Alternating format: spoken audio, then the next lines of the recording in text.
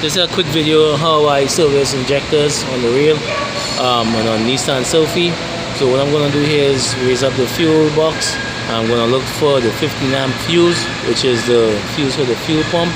So you got to disable the fuse, or if you want, you can raise up the back seat and just disconnect the fuel pump, but I'd rather just take it from here, right? So you just pull this fuse out with a very big pliers, right? And you just sit right there, and then what I'm going to do next is find the fuel line that go into the rail, and you got to use a special tool to just get the connector off, right, after you move this rubber cap off, right? So you just get it under there. I normally put a piece of rag there so no fuel will fall, and you just basically just pull it back and it comes off. You just rest it to the side, and I'll hook up, then I'll be hooking up my connector to the fuel line, right, and pressure it up, right? So let me just try to do that first. Right, so what I'm gonna do next is hook up my injector machine to the fuel rail, right, and I'm gonna fill it up with this liquid moly injector clean concentrated solution.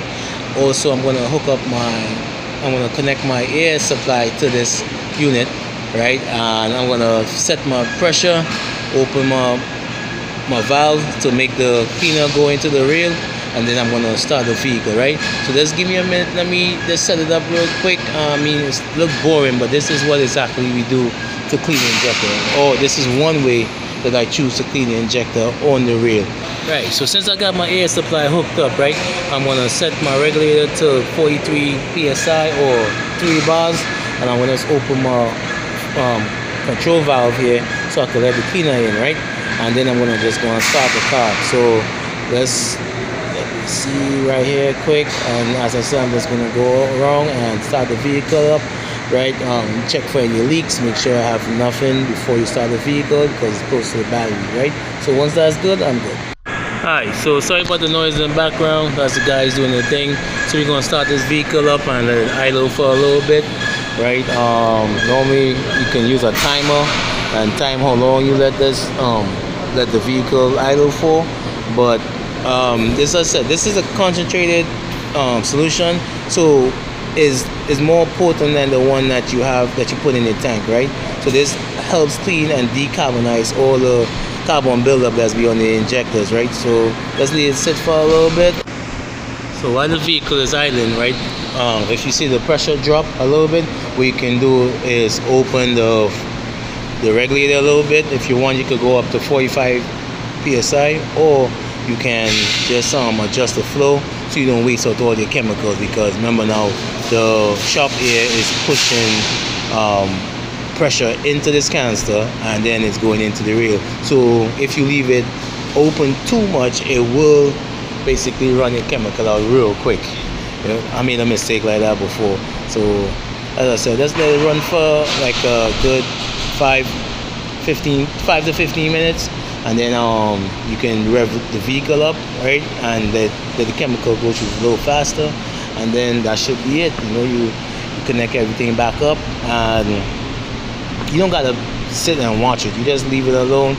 Make sure you do it in a well ventilated area, right, because as I said, sometimes that the hazardous gas that leaves the vehicle, if you do it in a closed environment, you can end up, you know, have somebody pass out. So make sure wherever you're doing this is a well ventilated area, or what they do, they have these little pipes that they use to hook up that goes to the external part of the building. You can hook that up also on the exhaust, right? But I don't have that in the shop, so basically I'm just letting it vent right now, right? This procedure is to make sure that the injectors stay clean as much as they can, right?